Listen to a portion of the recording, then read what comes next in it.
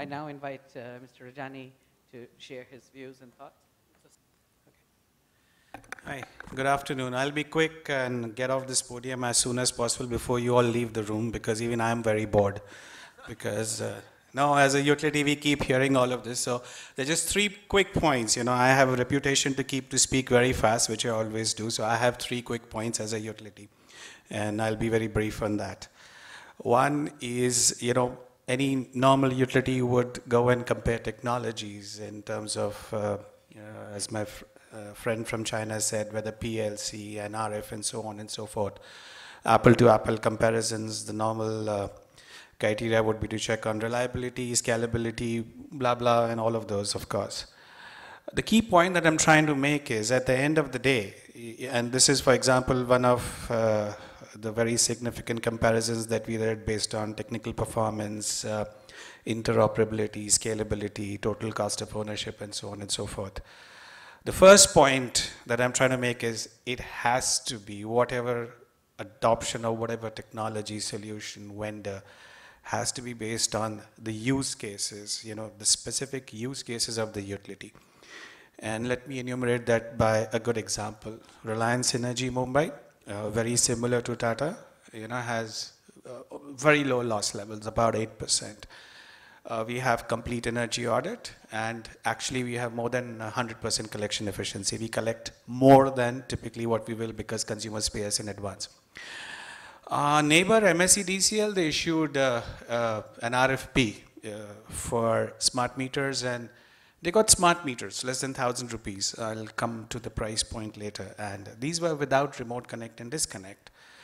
Now in Reliance Mumbai, we have about 700,000 operations out of 2.5 million consumers, about actually going to the site, issuing a notice for disconnection, payment, and so on and so forth, disconnecting the fuse, and again going and reconnecting the fuse. The point I'm trying to make is if we order a meter without remote connect and disconnect, for example, as some other utility has done, we would not meet our use case because our significant return on investment is derived from, you know, not having a person going on the field just to, you know, connect the fuse or disconnect the fuse and so on and so forth. So that's point number 1. Point number 2, quickly, you know, at the end of the day, I think my friend Eric spoke, Rahul also spoke about service, my friend from Oracle. I mean, we are not into the electricity distribution business. What business we are in is in the business of service to the consumers. And up until now, utilities have really not been engaging the consumers. So at the end of the day, if the technology doesn't allow one to engage with our consumers, I mean, it just doesn't make sense. Here is an example. So, you know, what do these have in common? And all of these, you know, were whatever. They're obsolete now, but they were converted into digital devices and then into services. So we have, for example, carried out a pilot for a consumer portal whereby we allow the consumer to engage and you know, better engage with their own energy consumption, because I know for a fact most of you would know how much or what cellular plan you are on, but most of you would not know what was your last month's meter reading data, and that includes me. I mean, if anyone knows here, great, raise their hand, and then I'm wrong, but then I do not know of anybody who has looked at the bill and said, look, I've consumed this much, but more often we, of course, know, you know, we filled up gas in our car and so on and so forth. So we need to get on second point first consumer. And third, of course, before I get down to my third point, all of this has to be derived by at what value does it give it to your organization. So for example, we at Reliance carried out a business process re-engineering with the help of friends at SAP.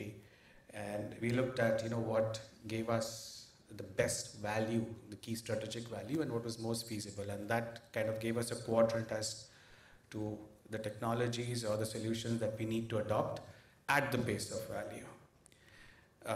Of course, some key stakeholders, in the benefit of time, I will skip this since this presentation would be distributed, but it needs to be looked at from the 3 perspectives of customers, network, and business.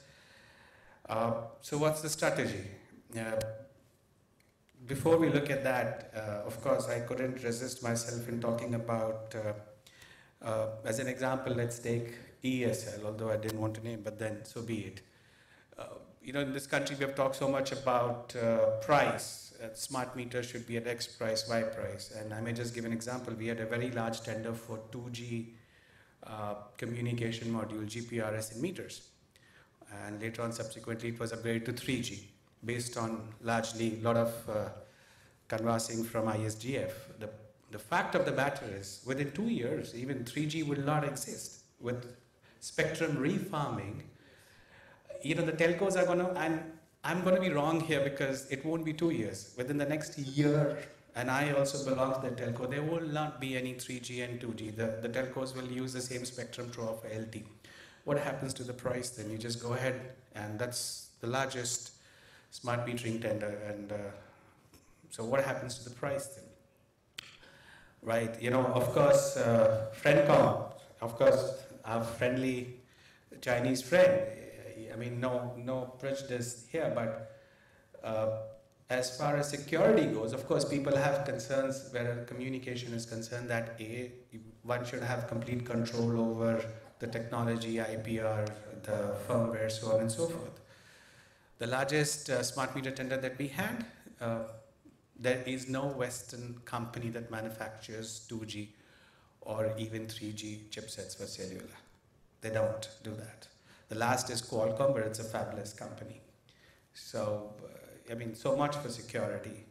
Ecosystem, some of my friends earlier spoke. Consumer services. We can't just have smart meters without upstream and downstream services. So I'm not talking technology. I'm just, focusing on the other non-technology considerations. SLA requirements, very important, but before I come to that, contractual terms. Again, there was again one of the largest smart meter AMI tenders. And the contractual terms for the SLA, the penalty terms, are only on or largely on the FMS, which forms 10% of the contract value. So what we are trying to say is, for example, if the value was about 100 rupees, the penalty is only on 10 rupees and it's maximum up to 10%. So the overall penalty is 1 to 2% of the overall contract value. We are not looking at the data. The SLA does not speak.